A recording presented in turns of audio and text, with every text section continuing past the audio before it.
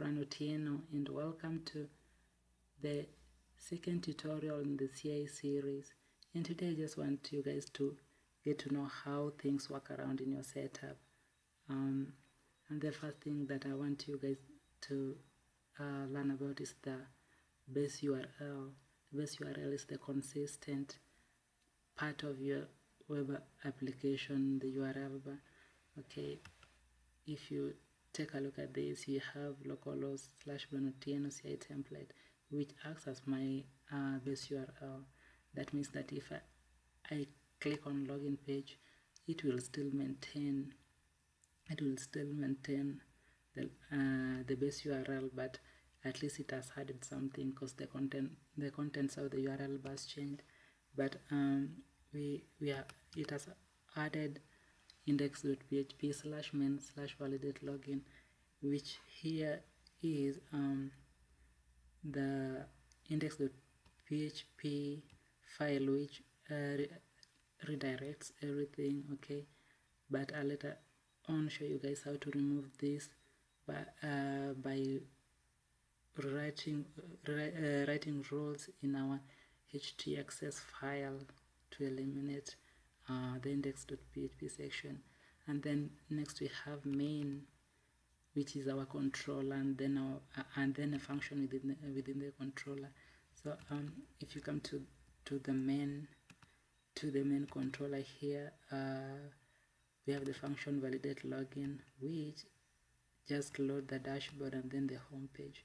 But I will later on use this function to validate our login page so that we have a valid working login page. So I'll go ahead and do another extra function here called home, to specifically for loading our home page. And what I'm going to do is just to copy whatever is here and then paste it, and then I'll do away with everything here and then just call the function now. Okay, so let me just do. So I'll have this home. Okay, I've called the home function that I just did here. Hope you guys already understand how that's working. Just calling a function, and I already did the function here, so I just call it. So it's like I wrote all this code in here. Okay, good to go. So I'll later on use this function in here. I'll expand it so that we can validate our login, but we'll have to wait a bit for the next tutorial. Okay, so so to configure your base URL, you have to come under the config folder and then config.php. Here's where you place your base URL. Now, for some reasons, your Apache could not be configured to access port 80 because of some services like the Microsoft IS, which by default will run on your port 80 unless you deactivate it. So to configure your Apache to use another port, you could just come here to the Apache folder and then use port other than 80, and then you fix the value of the code. Or you could just come to the Apache configuration file, that is httpd.configuration file, and then you can check the port that Apache listens to, and then you modify it.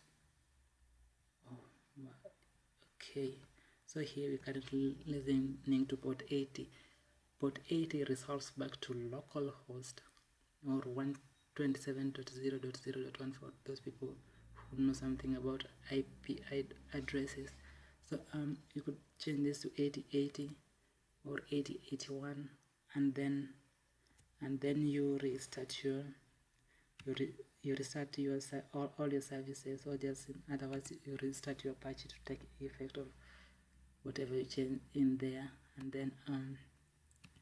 And then if you do that, you'll have to come here and change this port to the base URL to 8080, 8081, or any other port that you have configured your Apache to listen to, because the importance of doing this is is because you just need your linked in files like the images, the CSRs, the JS, the highcharts, the Fontosum, and everything to link back to your application. So you must properly configure your base URL. Okay, so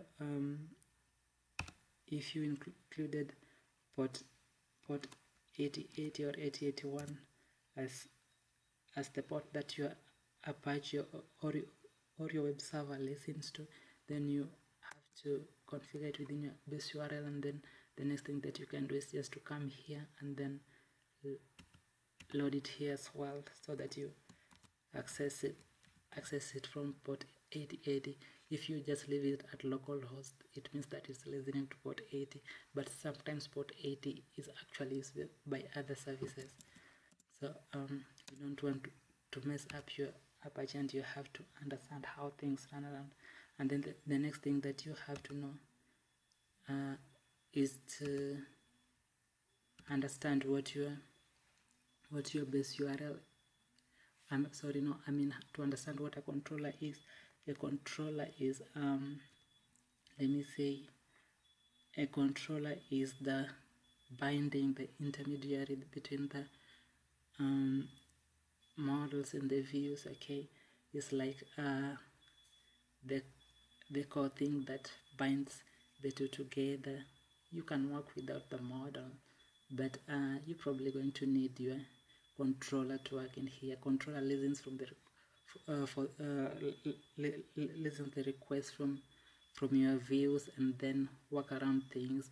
It can pass data to you. It can pass data to the controller, so that the controller handles the specific things, specific function that will either insert or do something. So basically, the controller is the core that handles that binds the models and the views, and then the views are just like the pages. They could be RSS feeds. They could be just a fraction, a fragment of the page.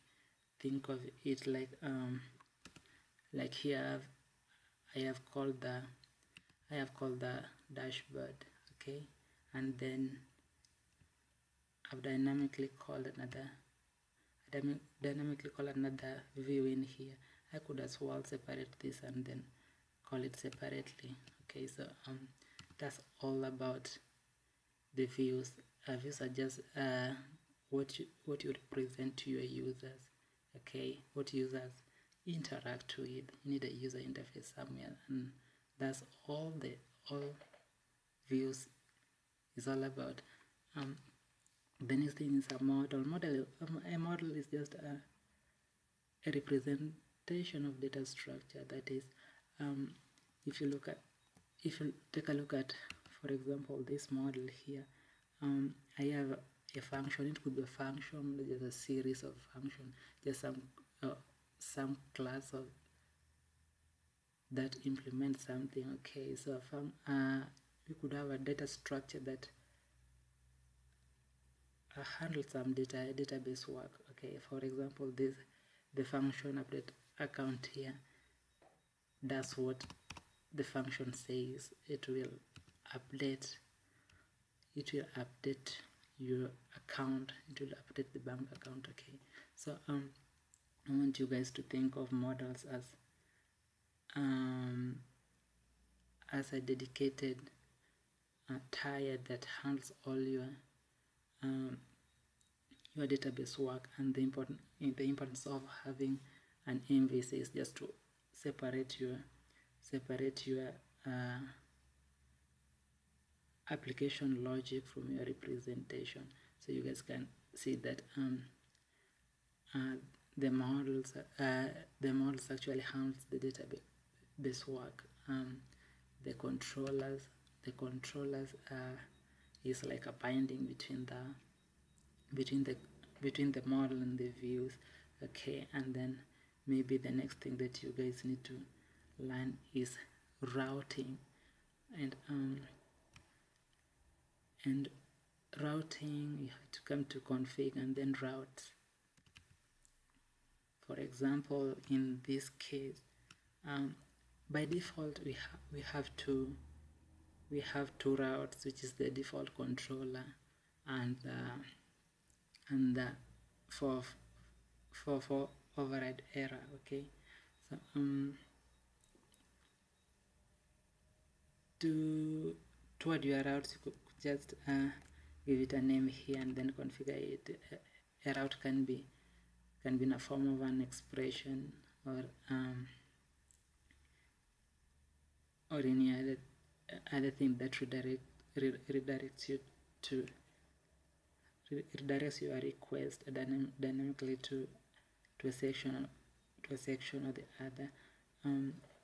Here I've set my default controller to login, but I could as well set it to main, the function that we just did, so that if you load the base URL here, it just redirects you to the main page. But I just don't want to do that. I just want to stick to this, so that whenever you I don't want to mention something about destroying your session right now, but we'll come to that. But I just know that, guys, that I just want to maintain this to login, so that our base URL redirects us back to the login page. Okay, super sweet. I really think, guys, I should prepare to go to bed by now. It's already 3:50 a.m. or I could just go to bed, think of something nice to teach you guys, and then I'll come back, record it before I go to the official bed time. I don't know how many times I'll go to bed, but thank you for watching the video. Subscribe, and we'll meet next time to talk about more concrete things. This is just the beginning of the tutorial, so you guys just come back and watch all these videos, but I promise you'll get to learn a lot as time goes by. Thank you so much, and subscribe.